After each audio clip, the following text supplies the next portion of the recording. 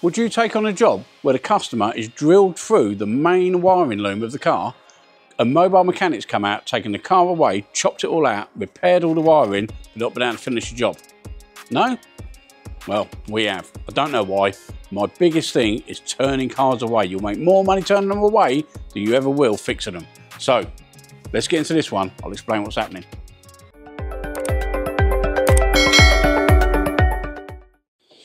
So, we've got Peugeot 206. Lovely old car, 50 odd thousand miles, nice thing.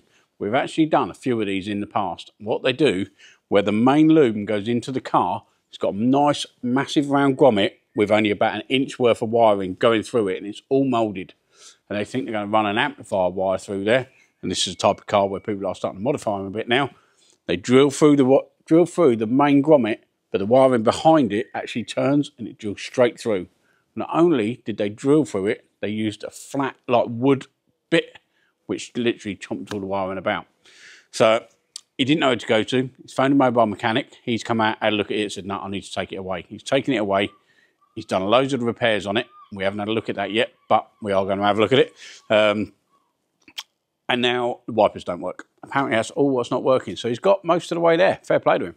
The customer's asked us if we can check all the repairs, what the other place has done. I've sort of refused that. I've told the customer that I will have a look at it.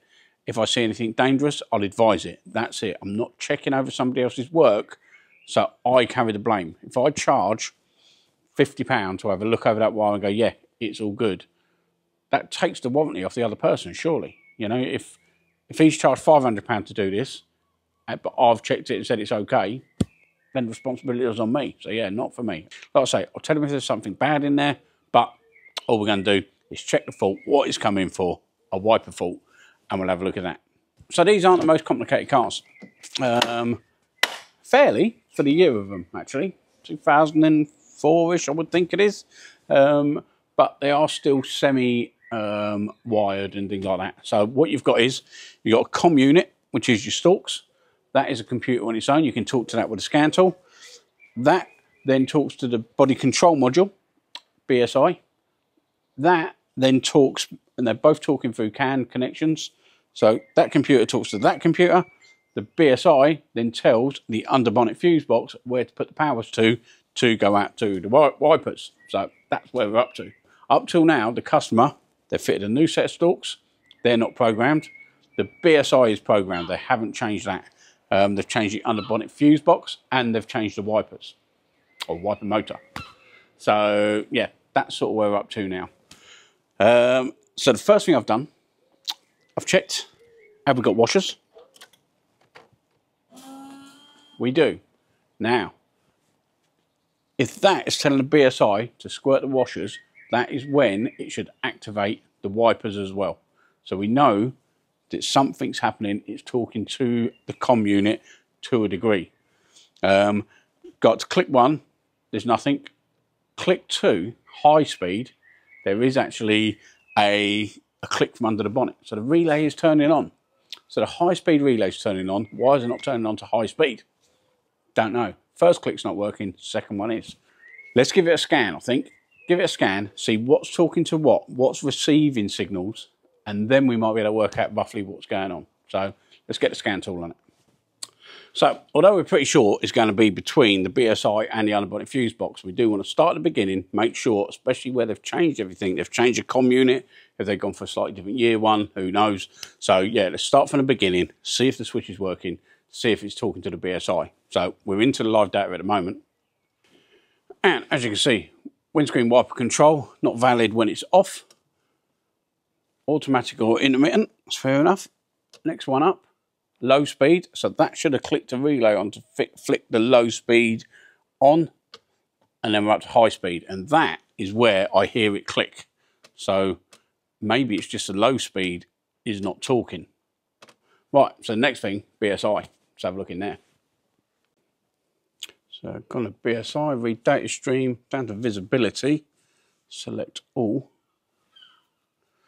Where are we? Okay, windscreen, low speed control, inactive.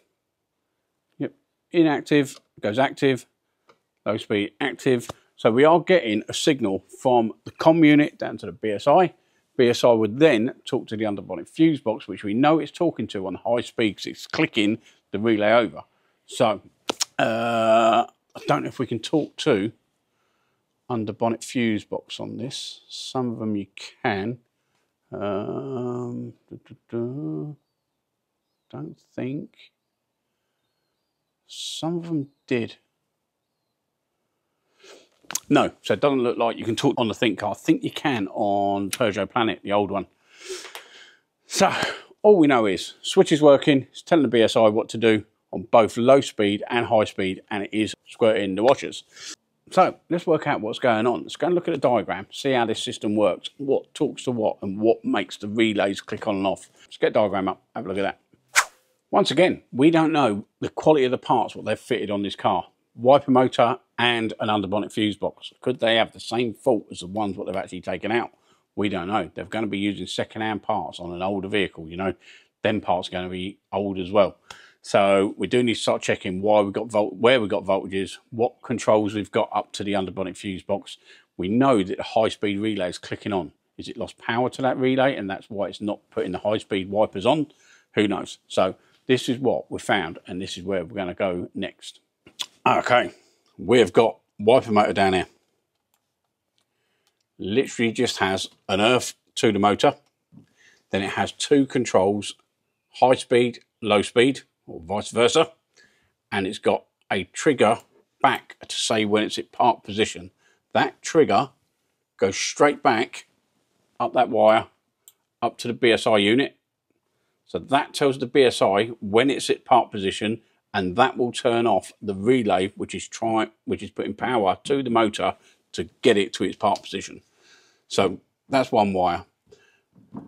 The other two controls, or powers, linked to these two relays. We have got a 30 amp fuse going into the first relay for the power supply to the motor.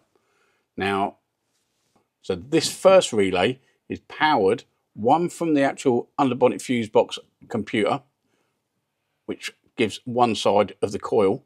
The other side of the coil goes down and back to the BSI. That's going to turn on the first click. BSI controls this first relay, clicks the power over, then it goes from fuse 17 over to this crossover relay. That is the relay which says high speed or low speed. Both them controls come out. If it's on low speed or high speed, whichever one it is pin 9 on plug A, which is a green one, and then out again on plug A, pin 1, again, green plug. So if this one's not turning on, it doesn't give power to the second relay. So this is a high-speed relay we can hear clicking over. It's only a changeover relay. It's not a power control relay. So what we need to do, first thing, let's check we've got voltage on this fuse. Make sure that's okay. If we have got voltage on that fuse, are we getting outputs on pin 1 and pin 9? Is the problem down at the motor? We don't know yet. So we're suspecting it's between the two, but again, we're not sure. Let's check out what we've got on pin 1, pin 9, and fuse 17. Okay, I've got the ignition on, got the wipers turned on, so we're going to check pin 1 and pin 9. They are both the top connectors in this green plug, and they've both got an earth path. So that should have power going to it. Just check fuse 17. That's got voltage. Okay. Right, let's just quickly turn it onto the high speed because that is flicking that relay over. But obviously we know that the wipers aren't working. Let's see if we get any voltage out of them. All right, let's just go up to high speed. Let's click the relay on.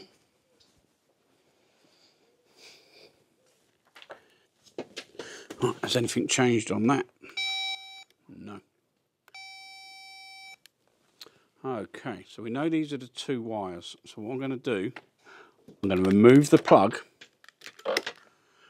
The wiper motor has got its own earth to it. So if I power this up and we've still got an earth path, which we do have on both, yep. Let's see, let's just make sure the motor itself is working and we're getting a good continuity through there. Maybe if this is shorted, this will notice the short and turn itself off. I don't know. Ah, okay. That's low speed. Let's turn that beeper off. Oh, that's low speed. The only thing we don't know about, I don't think it will make any difference, is the signal back to tell the wipers that they're parked. But we're not too worried about that. Right, so all we know is the low speed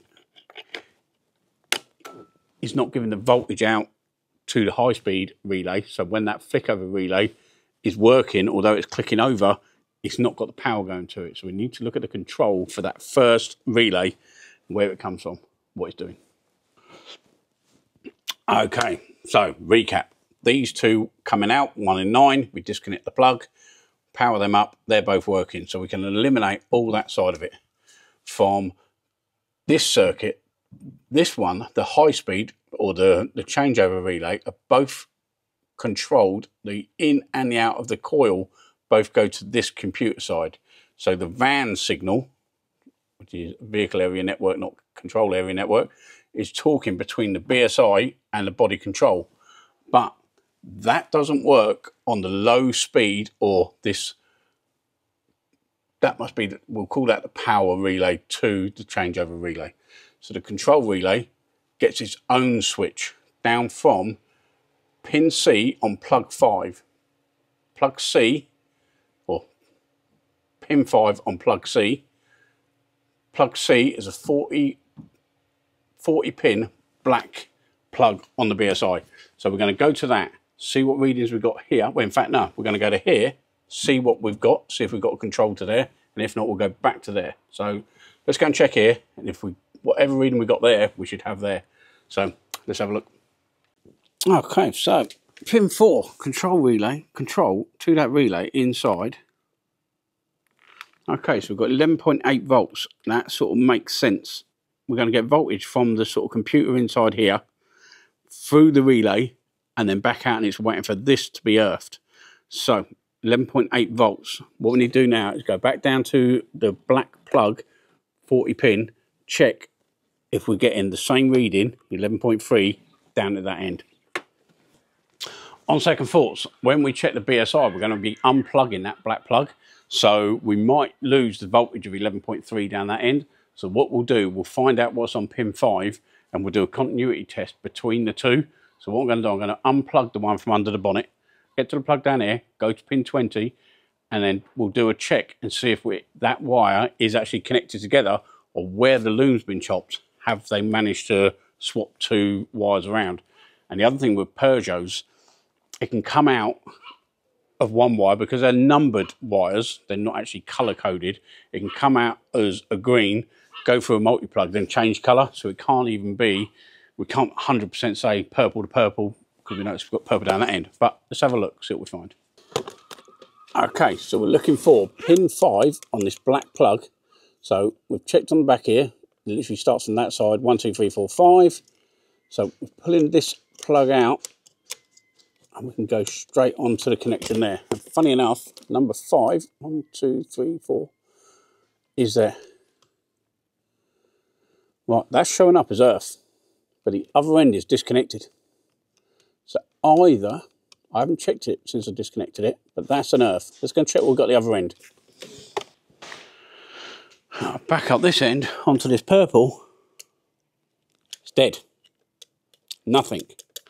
So if that's got a full earth and this one's got nothing, it's definitely not connected. So now we're going to have to go down to where they've gone into there. Luckily, they're both purple wires. And again, with these, because you don't get any sort of number, or you don't get any indication of which ones they are, there's multiple whites, greens, purples, etc. So we're going to go down there, try and find the purple, which has been sort of repaired. And one of them is going to have an earth path on it. One of them is going to have a continuity up to here. And then we'll be able to work out what it is. Definitely be able to get that one working, and hopefully when we put the other one back together. But he said there's nothing else faulty on it as far as he knows. So all we can do is strip that out, have a look, and I'll show you under the glove box. Right, you're going to like this. Let's show you what we found. So we pulled the glove box out. We had a quick look around here.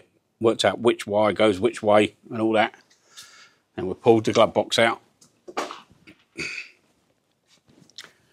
And to be honest with you, yeah, this lot was all bundled up in there. So the wiring is too long, so they've doubled it up. But all the solder joints are nice, you know. And he's just run 3 different colour wires, backwards and forwards. Copper's copper. It doesn't matter about colours. It really don't, you know. So as long as one goes to the other. Problem is, we have got 5 or 6 different purples in here. And they've got numbers. They'll run one number down, but they'll run a different number a bit further up. So that's where it's become a pain. But we have found that it's this wire coming into the car, and it's I think it's that wire going back into the BSI. So it's not too much of a problem connecting that side back up. That's going to bring the wipers back on, which I will do, and I'll show you it. The problem is, what happens if he's got 2 or 3 round the wrong way?